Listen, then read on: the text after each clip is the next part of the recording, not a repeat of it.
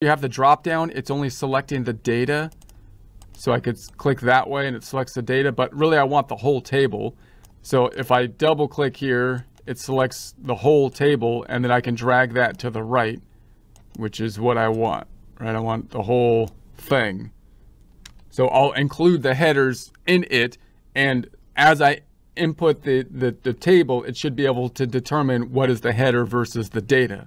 All right, so then we're just going to go to the Insert tab. We're going to go to the Charts group. We're going to go to the dots here, and then I'm just going to do the standard scatter. So there's the scatter. I'll pull that over to the right, and let's pull this cell to the right a bit, and I'm going to go over a bit more, and we'll make it a bit larger. And so there we have it. So let's check this thing out. So I'm going to remove the title. And so now it's going to be important to kind of list, the axes titles are very important here, because we've got to be determining what did it plot on the X down here versus the Y. Now you can get an idea for this, because if I go to the horsepower and I sort it from Z to A, it's going to 230. So 230, clearly this side, the X is the horsepower. That's typically how it will be. If you sort your data with the X axis on the left and the Y on the right in the columns, it'll basically automatically then create the scatter plot in the format that you want.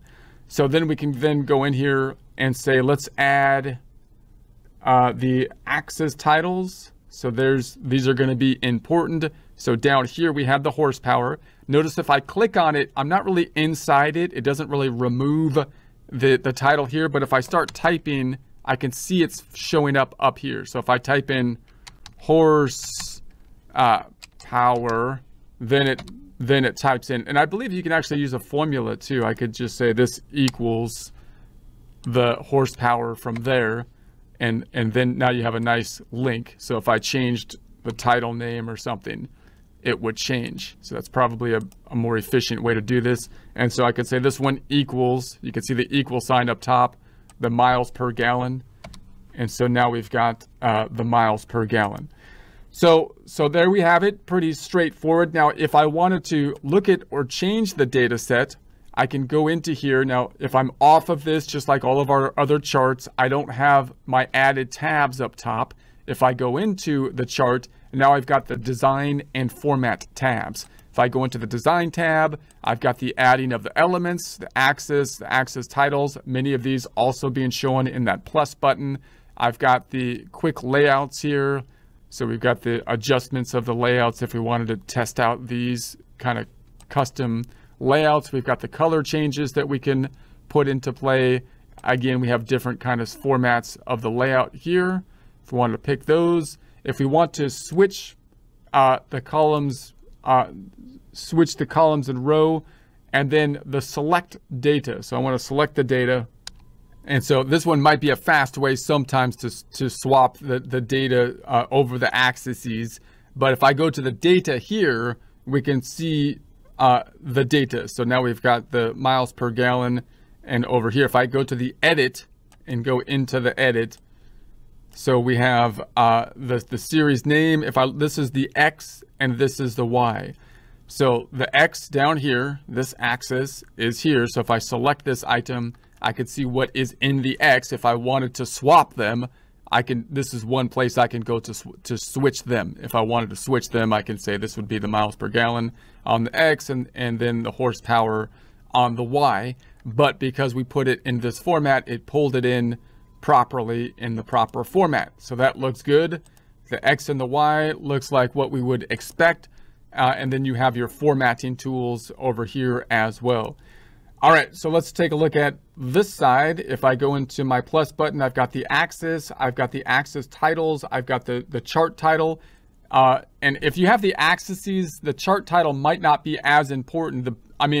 You could have a chart title, but the most important thing here is that you want to make sure that you're putting the axis titles oftentimes, because that's going to tell people what is actually happening.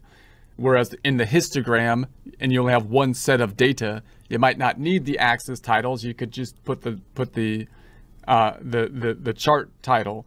So if you need the data labels, you can put here. Obviously, if you have a whole lot of data, this is going to be quite tedious. I'm going to add it for now just so we can kind of tie it in to over here just to check it out.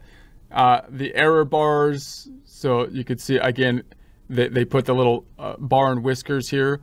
That could be useful if you don't have a whole lot of data. It would be not as useful if you have a whole lot. Grid lines, the legend, if you have multiple sets of data, then you could put a legend in, but we don't need one because we only have, one thing that we're comparing to it, miles per gallon. We have one, I should say, independent variable. And then the trend line. Now the trend line is something that's quite common, right? So usually when we do something like this, we're going to want to add the trend line. So that puts a line, an approximation through the data. Let's get rid of the numbers again. Those numbers, that's too much. Data labels, grid line, get rid of those. Okay. So now we've got this line through the data. Now, oftentimes we're going to want that line to be a little bit more defined. So if I could double click on that line, or I could go on into the more detail from the plus button, and that gives us our information over here. So notice we have a linear line. That's usually what we want. You can test out the different line shapes here that might fit your data more precisely.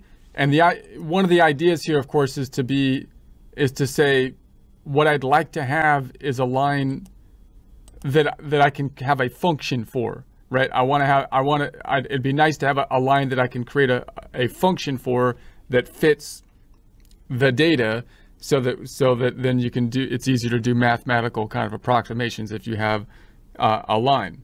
A straight line would be the easiest one, but some kind of line that you can have a mathematical equation for would be useful sometimes. Now, sometimes it's nice to actually have the equation. So if down here it says display equation, so if I go into the equation, that gives us our equation for the line. So I'll make that a little bit larger so you can kind of check it out. Let's go up top and say that I'm going to increase the size of that thing.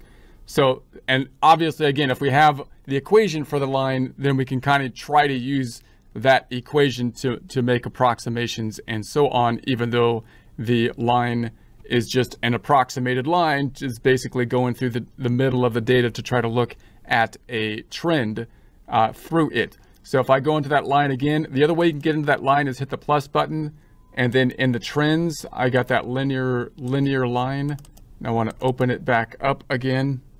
So let's actually go down here to more options. So now I've got that in place. Now, if I go to this bucket on the left, sometimes I would like to see that line as a different color quite often. Let's make it red, which will make it stand out. And then, is that the color of the line? Didn't turn red. Let's go to red here on the line. And then here, we've got the styles of the line. I'd like to make it an actual line.